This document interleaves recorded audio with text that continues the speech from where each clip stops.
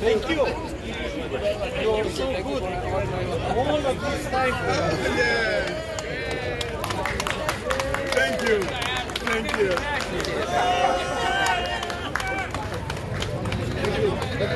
Thank you, man. Guys, stay here. Stay here, nobody leaving. Stay put, please. Stay put. Well, Yeah, and food and water. to help Puerto Rico. Yeah. Well, I mean, we're currently in conversation with you right now. Can I have a picture with you? Thank you very much. God bless you, right?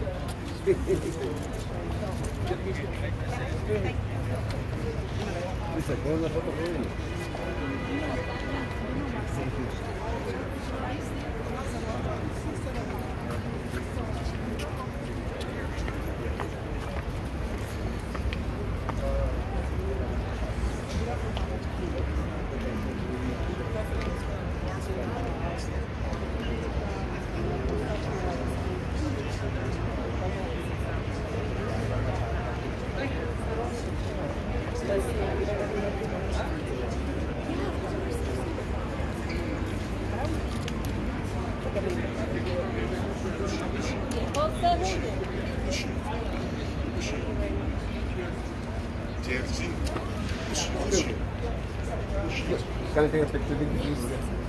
Because I drive the cab 33 years with the food on and cab for this public all that time. You know, I can have 46 days here, then again, then I might take a picture once. Please. One more. Yeah. Thank you. Thanks. God bless you.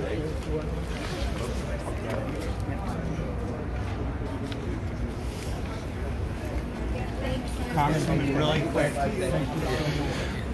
What do you think?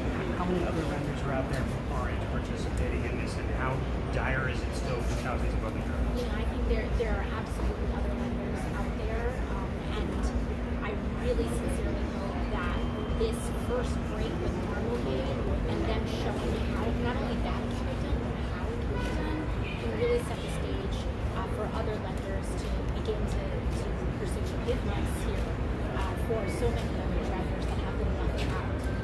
We're showing a blueprint here, we're showing how it can be done and how it can work for all parties. And I mean, this is incredibly important. We have so many financial institutions, and New Yorkers always remember who was there for them, you know? And so I sincerely hope that other lenders here in the city that were part of some of these loans, 20,000 people being put under millions of dollars in debt, we all know that that's not right. We all know that's irresponsible. So we hope that they can come to the table and make things right, and that this is not just the last step, but the first. Congresswoman, sorry if I missed it. In your district with the new PERC facilities for migrants, was that what you were just asking questions about?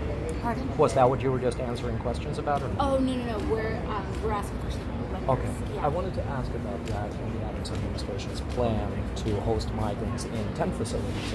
Do you have any concerns about this plan? Do you think it's a good idea? I very much echo the president's sentiment that this. We think that we can get to a place with a better solution here.